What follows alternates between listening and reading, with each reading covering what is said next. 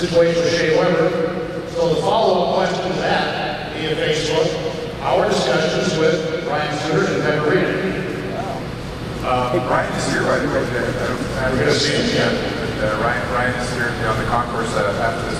I think in order that's we need to get Shea done first, and then we'll go from there. Again, conversations with Ryan, and the same with Shea. I mean, they're committed to being here. I mean, these are just, I don't mean to say just, it's difficult, they're just negotiations. And once we get that done, I mean, Ryan certainly sees as I do this window of opportunity. We discussed that. He believes in it. I think if I was to talk to Shea and Ryan separately, they both believe that they couldn't get a better defense partner that they have. So again, let's get Shea done, and then we'll talk to Ryan, and then we'll talk to Becca. All right. Is there a status report on potential new ownership partners? We really have been spending our time, as you may have read, getting our senior debt refinanced, which we did, thanks to Regions Bank and several local banks who really stepped up to help us with that. Essentially solidifying the financial position of the team. We're about now, since the summer's over, because we can't find anybody to talk to this time of year, we're going to go out and we're going to raise another $20 or $25 million of equity. In other words, people who invest in the team just to be owners, and that will replace debt, because equity doesn't have interest with it. And so we lower the interest costs of the team. We get that done. This team is here forever. There's no way that it can.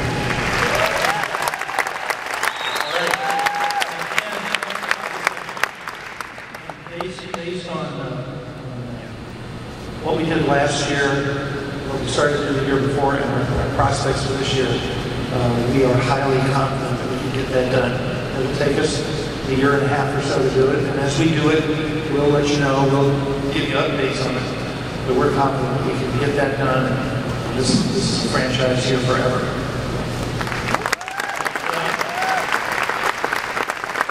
Sean, without spoiling any potential surprises, can you tell us about what changes we might be able to expect here within the arena when the hockey season begins? Yeah, as I alluded to earlier, and I did only allude to it, because there are a few things that we're waiting for some final approvals on. But this summer, we're going to invest more in the building than we ever have before. That's an important thing to do. Every year we need to invest, every month we need to do so. But actually, we're looking at one of the bigger investments. We're replacing the entire board system, ring system, glass, and ashes system this summer. That's going to be in place mid-August or so. That's important from a player safety standpoint.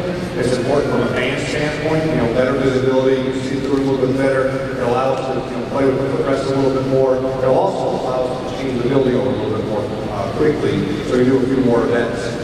Throughout the building, I'm talking about bringing some new personality to life. We're going to have a community area. We're going to have tribute to our players that are on the roster now, and those that have been here before. We're going to play to the history of what Nashville is throughout the conference. Give people a reason to walk even a little bit more when you get in here, and have a little bit more fun than you do when you're sitting in the bowl. If you look up in the upper bowl in that area, 316, 317, 318, and ideally you're going to see something pretty dynamic up there. I'll leave that one at that. But we're looking at investing in every level in this building, from the upper bowl to the club level, suite level, main concourses, the entranceways. We're going to bring to light, the New Jersey color and how it's going to affect everything that we do.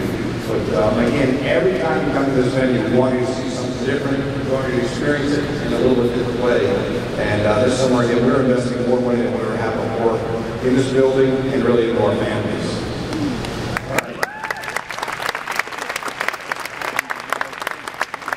Barry, this question I think came in from the Aces in Charlestown. What are you working on to address the power play? It's not a whole lot, to be honest with you, but I will be. We're just getting our coaching staff in place. Obviously, power play has always been a number one on everybody's list and everybody's mind. And I think last year we sort of plodded along. We didn't have the big jokes that we did the year before. I think we were a lot better in terms of our entries and our retrievals and our setups. But we just need something, we gotta shoot the puck more. I hear a lot of people say shoot the puck. We do. We have to have that mentality. We have to have an attack at the net. Everything can't go through Shea Weber. You know, they take away a shot. And I hear you guys. You think I don't hear you guys? But you know, it is a process. It's part of the game, and it's an important part of the game. And sometimes that's what you need is the power play doesn't have to be at 20% every night, but it has to score important goals, and it has to come through for you at times. And a good example is the first series against Anaheim. If our power play is so good, we don't win that series. There's no way. And they came through in the second series.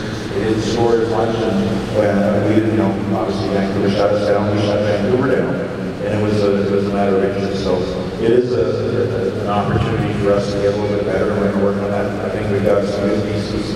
I think having Sergei Gasteiz for another year will help.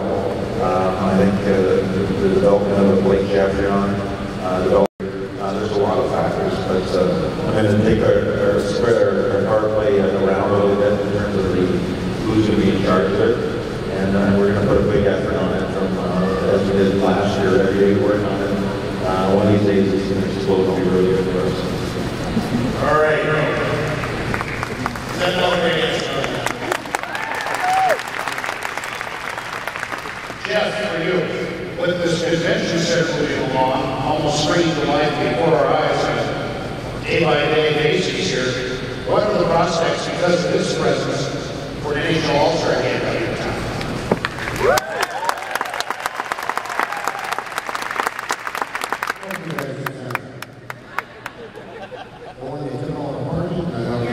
That's not a question. We've had informal conversations with Mr. Devin about some video bid. That was our team had informal conversations. We were at an event where Mayor Dean had the opportunity to speak to Commissioner Devin, and Mayor Dean told the Commissioner we were getting one. So Sean's got a point, and we're putting together that bid, and you know, I'm optimistic. I'll take that. The mayor, the commissioner on a trip to Toronto, sister's a busy city trip, and then our mayor is not bashful. He just says, Gary, when are we getting an All-Star here? It's like, hello, Gary, when are we getting an All-Star here? And he said, our convention center will be open in 2013. We can probably fit you, this is the mayor talking. It'll be open in 2013. We can take you in, but you know, certainly no later than 2014. We'll do something. With respect to the convention center, it's an interesting question. It is going to change the dynamic of this building. That door is going to become the front door pretty soon.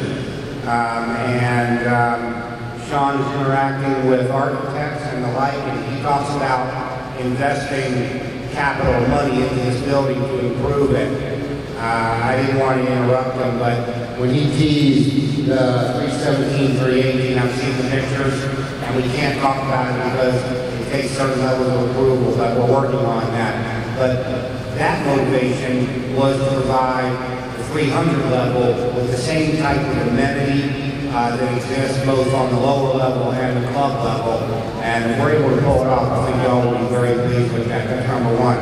And number two, they are putting parking back in the convention center. We're working aggressively to try and access that parking. And when successful, as I said, that door becomes the front door. And it opens up a wide opportunity to create additional food and beverage operations, and merchandise operations, and customer service areas, and we're working on that. So, Standing. Okay, this is our third annual Skate of the Union. Any guess what the question is for David Poile? Red, you off. Any update on Alexander Radulov?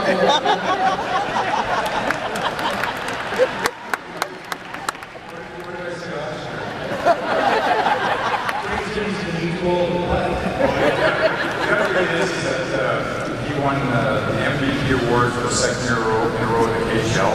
His team won the championship. I think in his own mind, he's at the point where he's just about ready to come back. Again, we get into a contractual situation that he can't break there. He can break our contract, but can't break that one. Again, if I was a betting man, which I'm not, I would say there's a real good chance he's going to come back a year from now. Not this year, but next year. Again, that falls perfectly in this window of opportunity that I'm talking about. But I'm more and more sure today that he's going to come back and play the best league in the world.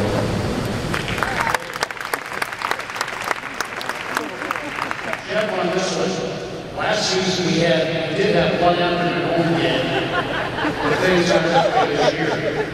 We're missing the chance to get more families involved.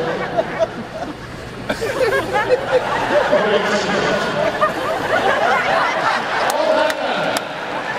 The little kitty. Nash. Look at the kitty, Nash.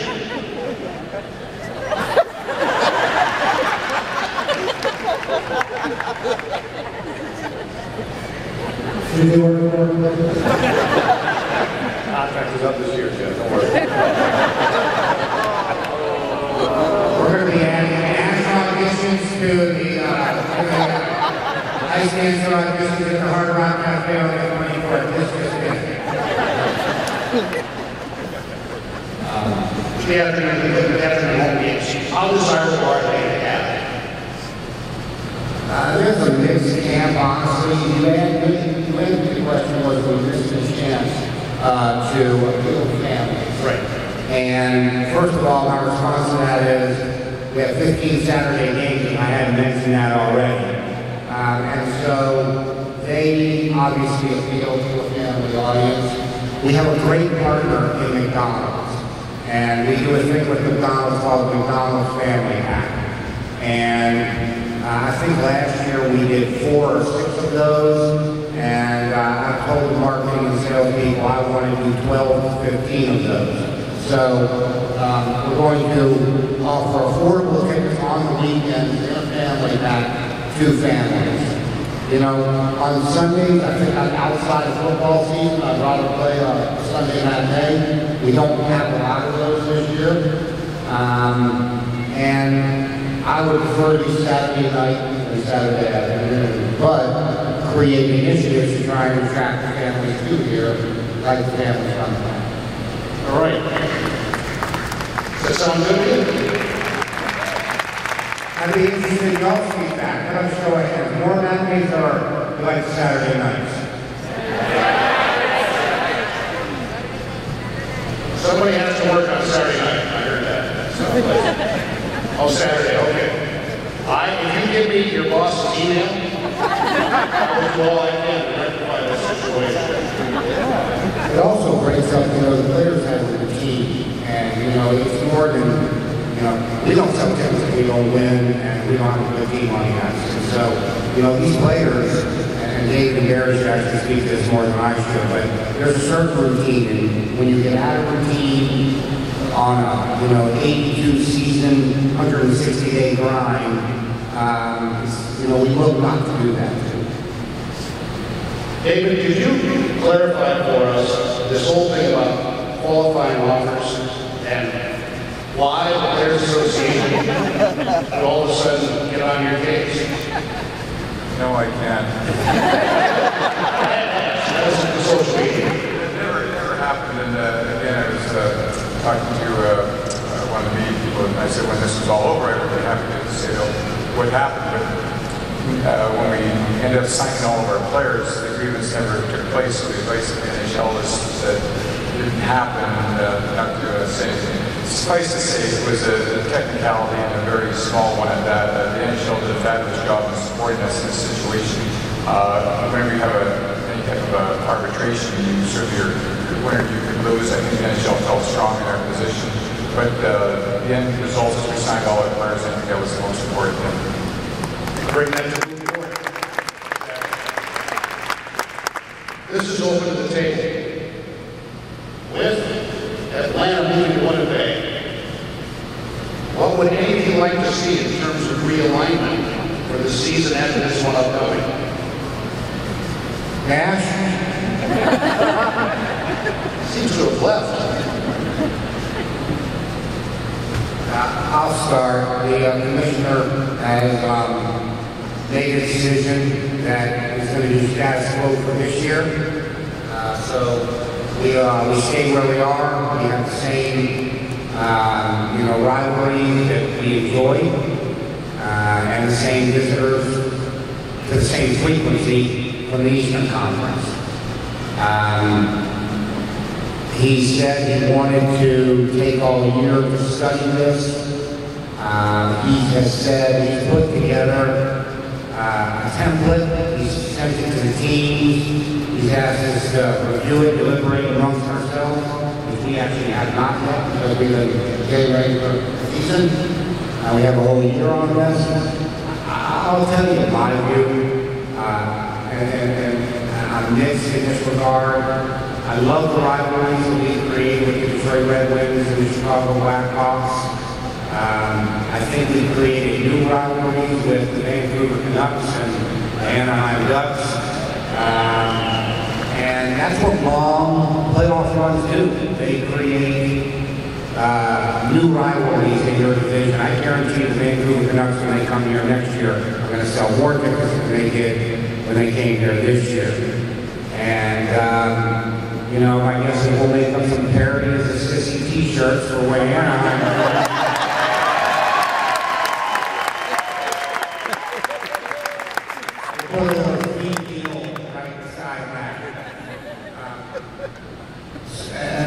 However, on the other hand, I, like you, do not like waiting up until 9:30 to watch a hockey game.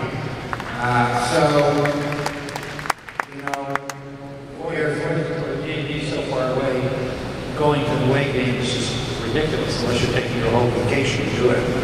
And so I have mixed emotions. I will tell you this. We're going to let hockey drive this decision internally because, again, we want to win games, we want to win playoff rounds, and we want to win championships. And eventually, Dave and Barry are going to have a 60% vote. Sean and I will get to weigh in with our piddly 20% apiece. And then the boss will approve it or deny it. That's not good. We're very Trotz.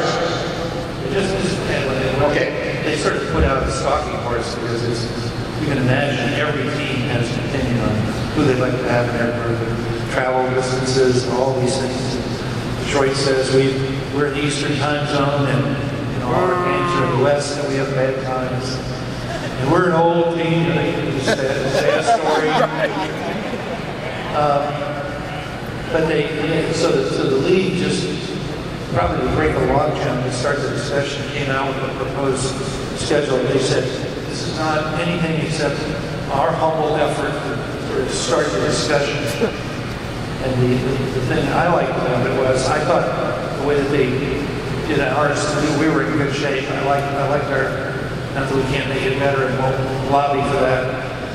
But in the new schedule, you play every team in the league, every team, every year, home and wet. So we would get to see every team here at least once. Here. And the rest of it was geographically closer. So it helps with travel to wear and tear on our team traveling. The West Coast is office. We have some of the others. We're a long way from finish. As Jeff said, it's just the conversation's just started. It won't be in effect until the following season. Winnipeg just fit right into Atlanta's slot in the Eastern Division. So all those teams now fly to Winnipeg. It's NHL geography. Winnipeg's in the southeast United States. David? Well, I think the NHL has an opportunity here to try to not appease everybody, but to certainly listen to what everybody would be helpful. I think for us, Tom sort of touched on a little bit, I think a more balanced schedule might be better for us, for our travel, for our competitiveness, for our fans. I would be for that. I think we can be maybe a little bit more creative. We right now have 6 divisions. I'm not opposed to going maybe to 4 divisions.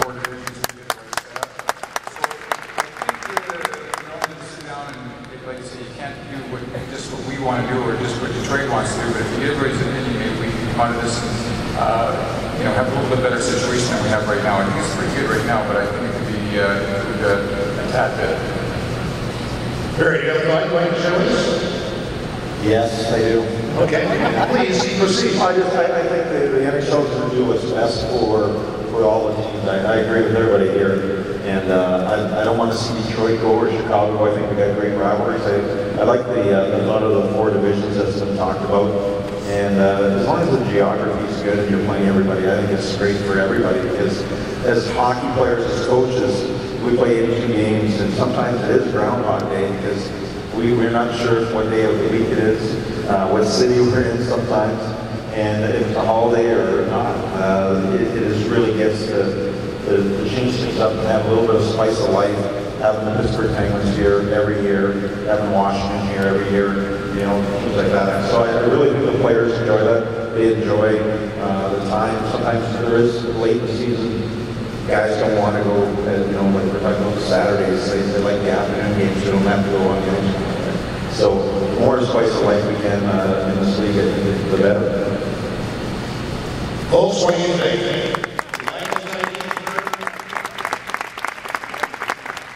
Right now, some questions that have been submitted after arriving at the building here today. Tyler from Hendersonville. I think this is, well, let's see which way, who wants to grab this one? Is this make it to the second round of this past season?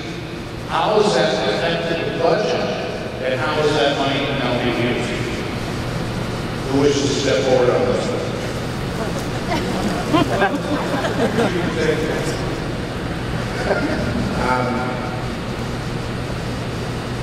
As Tom started with, the player payroll is going to be raised year over year from last year. It will be the highest player payroll in the history of the Predators. Is that directly attributable to the second round of the playoffs?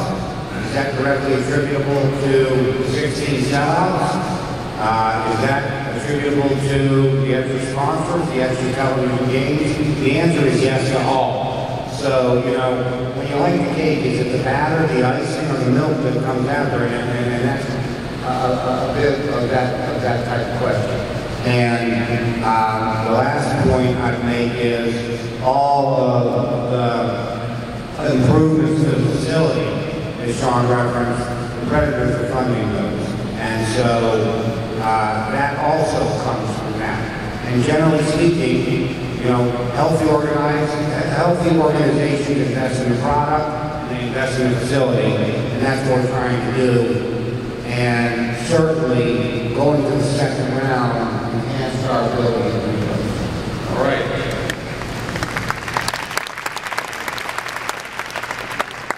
David, I think this is for you. Stephen Thomas from Murfreesboro. His friends and Leon will be ready for the preseason. Well, Barry just talked to him last week. Barry, you want to answer that? Yeah, I think Frank's made really good progress. I think anytime that you have a concussion injury, there is a pullback period where you're not able to do a lot. The trainers don't want you to do a lot, and you have to sort of ramp up slowly, like anything. And he's making really good progress. I see no reason that he wouldn't be ready for training camp, but it'll be a big add to our defense, coming into the season.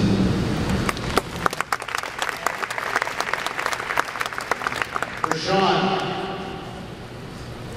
during the season, Crazy Kyle, the organist, moved down to the lower bowl. Is he going to stay there this year? I didn't know why they called him Crazy Kyle until I talked to him. And we want that personality to be in our stands. And absolutely, he's going to stay down. We're going to build a little bit more around it as well. It becomes part of the signature of what we are, what the show is. And to have him really with our fans means a lot more than just having him hitting up one of the rafters. So, Crazy Kyle's one of us. I get all the hard questions. Great. Yes, you do. This one's for Tom. And it's from Diane Fashion, Antioch. What is the status of Brett Wilson's potential partner in the ownership? Inching toward the goal line. We have Brett has agreed to be a partner. We've accepted as a partner. paperwork is in process. It has to be reviewed by the league in great detail, and it's essentially almost finished. But we expect them to be a partner and a new investor in the Predators sometime at the end of the summer, September the latest.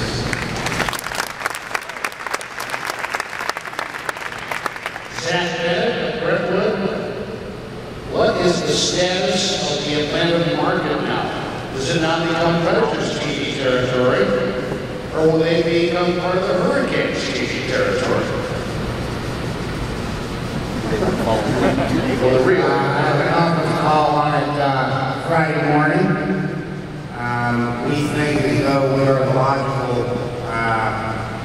suitor for the Atlanta marketplace, and we're aggressively going after it. You know, we're also partners with 29 other hockey teams, and the league has a difficult position in trying to balance all of the desires of the respective teams. I think what you're going to see is some type of partnership involving Fox, the Carolina Hurricanes, and the Nashville Predators, and extending both our brands into that market. And I think you might see them focus more on North and East Georgia. I think you might see us focus on North and West Georgia and Alabama that were presently part of the Atlanta marketplace. Also, if the question was specific to television, well, we're also hiring some Atlanta ticket salespeople. We created an Atlanta Thrash to Nash. And we're going to try and create weekend packages and package it with a gas card and a hotel, compliments of the National Convention and Visitors Bureau, and try and turn Atlanta Thrasher fans into Nashville Predators fans. I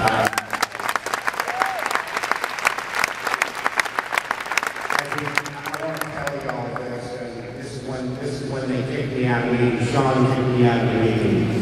I said, let's call the Thrashers mascot and see, you know, sometimes these mascots don't keep an extra costume. Let's see if he did, and it didn't go to Winnipeg.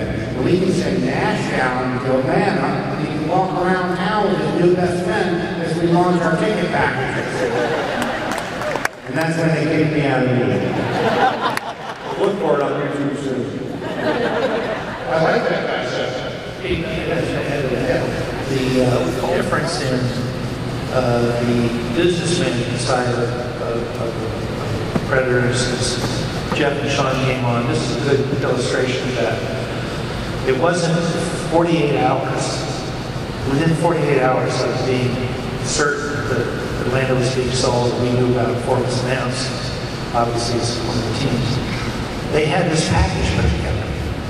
They talked to the Commission of Visitors Bureau. They got a hotel room for it. They got tickets. They got a gas card. They got the promotional stuff all done. It was like within 48 hours. That's the way this organization is working. Taking advantage of opportunities and not missing a trick. Yeah.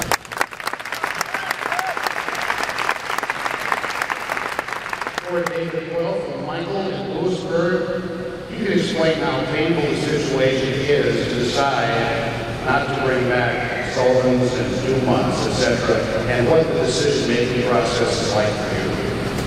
Well, as I said earlier, that's probably the hardest part of my job. When you have to trade a player or somebody that's given you good service for a number of years, their families have grown up here, and they're married, they've had babies, all that stuff. And good citizens in the community, it's really tough.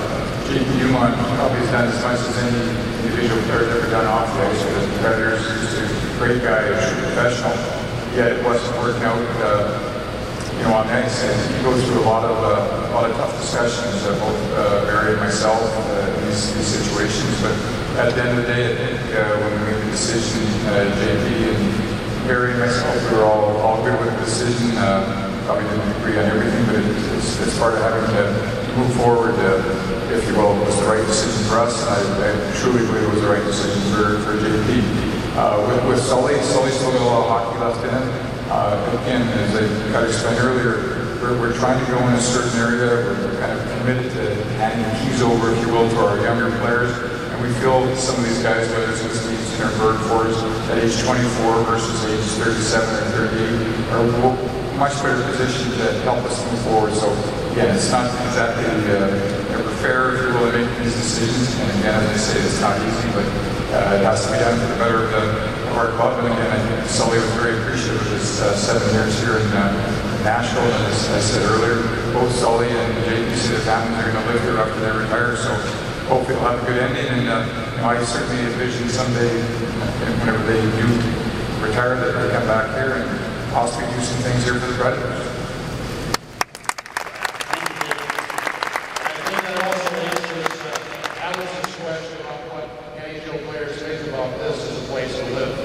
Nashville right there, the answers as well as anybody possibly could.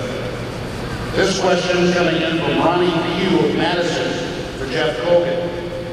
What are the perks of the single game ticket early bird sale this year? And when does it open up? Very specific question. We haven't decided when we're going to put individual tickets on sale. Matter of fact, we have a little internal disagreement in the front office. So I'll answer that question this way. We partnered with a software provider. It's called QQ. It means nothing to you. But it basically takes the airline model, where, when you buy your ticket a month out, it's a lot cheaper than when you buy it a day out, right? And we're overlaying that software on top of our ticketing system. And don't get intimidated, it's operated by humans who have the right to overrule what the machine tells us. But what that's going to do is it's going to variably price our tickets. So Tuesday versus Calgary may eventually be cheaper than Saturday versus the Red Wings. It makes logical sense. The one thing we are committed to is that when the tickets go on sale, they're going to be the lowest point they're going to be. We're not going to raise them any lower. If we make the decision to raise them, they're going to stay there for good or bad. So be sure that that's the right decision, number one. The other tenet to this is when you buy early, you're going to save. And you ought to go back and look at some of the newspaper ads from the end of last year and or listen to a radio commercial, because we said exactly that. Buy early and save. So I can't be specific as to when and what the value added will be. There will be some, but the driving force is going to be buy early and save, and watch, and the software will modulate that as supply and demand dictate. But the best way to save and get the most perks is do what a lot of people are down this building right now, and that's commit to full season tickets or half season or mini plans. That's the best value. Jeff talked about setting the floor for the tickets. The lowest price will be before we go to variable pricing. That floor is still higher than our mini plans, our half season, and our full season. So we loaded up more and more perks this past season and are doing it again this coming season for our season ticket holders, our package holders, the lifeblood of the organization. We need to woo the single ticket buyers as well. But again, the most perks and the greatest savings are for those that commit early and a little bit more often. So that's where we really want to put our emphasis. At the same time, attract new fans with the QQ program. And since Sean opened that door, I'm the one, and most don't agree with me, I don't want to put the whole season on sale. I want to put October and November on sale. And if you want a game in March, you have to have that game. I'd love to sell you a Flex 12 pack. And then, we'll put October, November, December on sale in August. And then in October, we'll put January on sale. And November, we'll put February, March on sale. And we haven't wrapped our arms around this. Is because we're selling so many mini planes, we can't keep up with it right now. In that regard,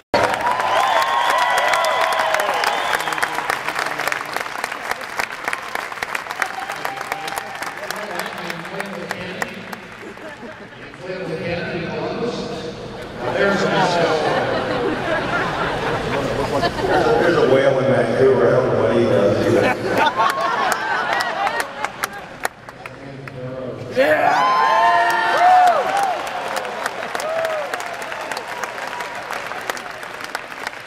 feel like we're at Second City. David, out of the conditioning you're looking at, out of that group of people you saw there, which is not conditioners draft race alone, who do you think out of that group have the best chance to make the team out of training camp here in Parsons? Well, I'll say mine, I'm going to go to Barry because he's even closer to the players than I was there, but I think on defense, there's no question that Ryan Ellis and Roman Yossi, two young players, were for us knocking on the door. They came prepared professionally. You can tell they've grown up. You're older, you're wiser. They're coming to training camp this year to make our team.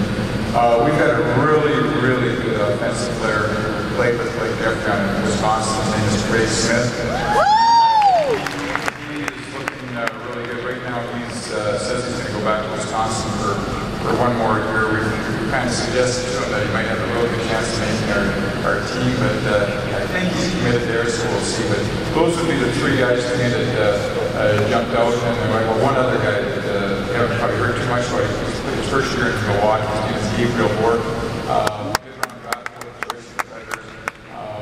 Just a hard-working, honest player. I mean, he's got Predator written all over.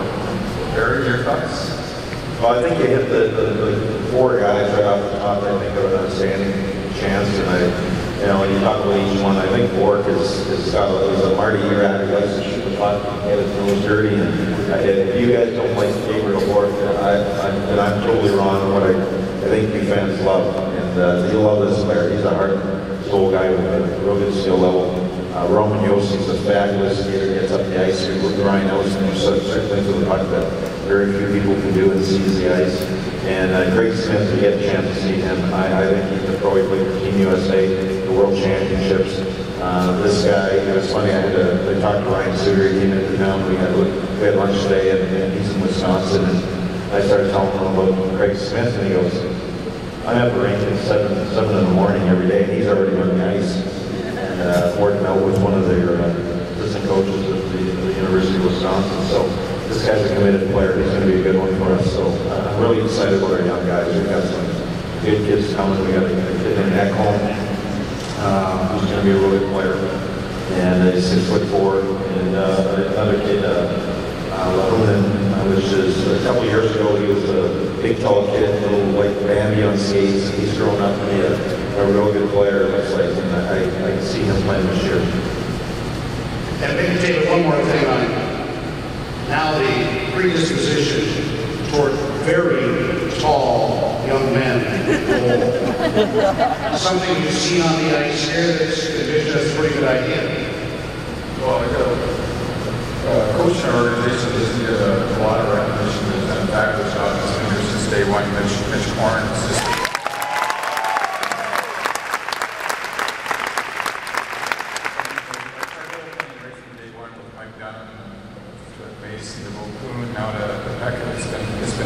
Terrific. And we certainly think we have a good formula for drafting goaltenders. And we drafted goalie, we drafted this year Hellberg. I mean, as the very first met him, we thought you were talking about either Ciggaran or Anders Lindback. They look just the same, and you're just the same size. And I mean, again, there's no sure things in this business. It takes development. These times these are young kids, but this kid has all the tools to be just like one of them. So that's what our trade will be turned out to be for Jason Arnott. It'll be Hellberg and Halachek for Jason Arnott. So hopefully we do well on that one.